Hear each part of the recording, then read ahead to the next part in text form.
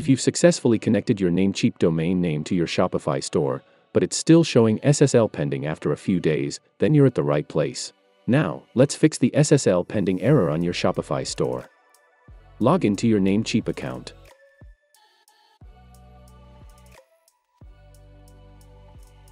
Click on Dashboard. Domain list. Manage.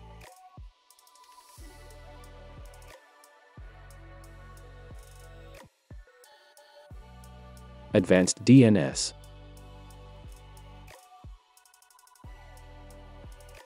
Under the Host Records section, delete the URL redirect record. Make sure you only have the A record and the C name record displayed. Now, refresh the page and wait for at least 1 hour. 1 hour later. Go to your Shopify store. Click on Settings. Find Domains. Congratulations! Your new domain name is now active. Kindly like, subscribe, and drop a comment if you found this video helpful. Thanks for watching.